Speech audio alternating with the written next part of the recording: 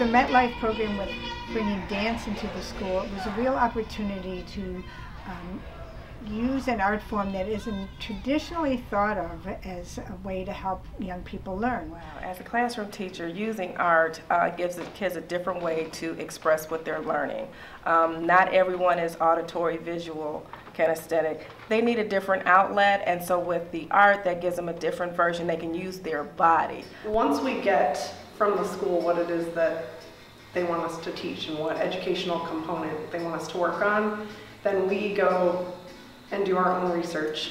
Like for this residency, which is geometry, we went and looked at what the Ohio standards for their grades of geometry are. Yeah, what else do you know about parallel lines?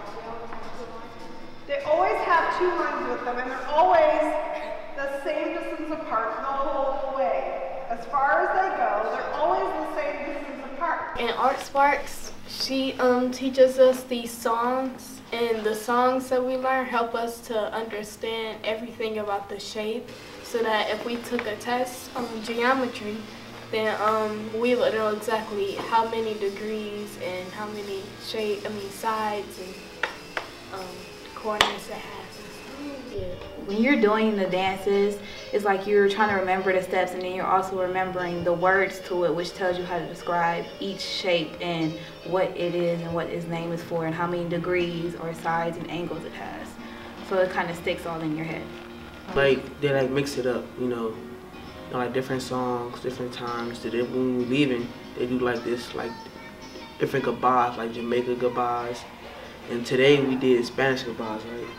Yeah, we went to Spain.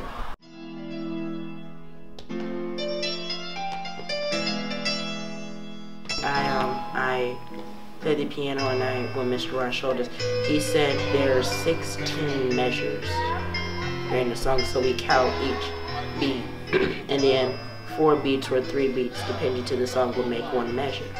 And depending how many measures will help us identify the shapes.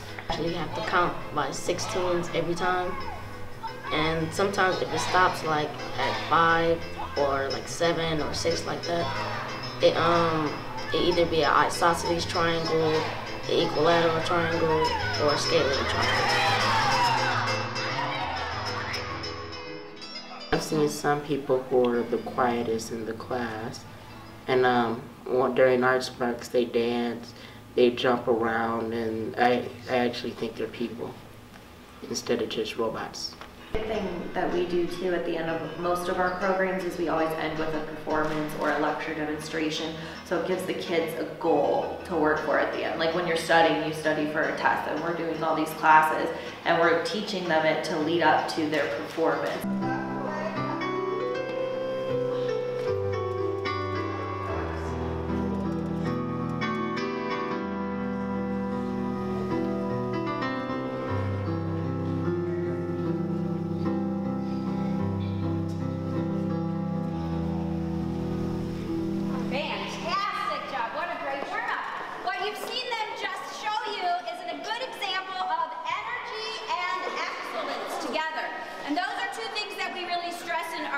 We want our dancing to have lots of energy, and we want every movement to be done with excellence.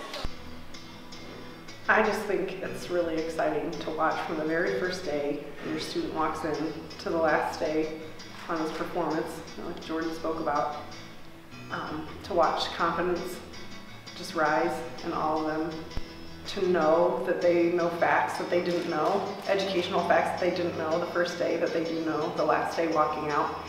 And I think one of my most favorite things is that usually when we're done, it's like they can't wait for us to come back. You know, they enjoy the time that we're pouring into them. They know we talk about energy and excellence, that we bring that to them every time, and that's what we expect from them. And it's just so cool that by the end, I think they know that, and they know that that's what is expected of them. And I think the fact that we bring that every single time, that they feel empowered, that they feel like they're important, that they feel like they're special, you know.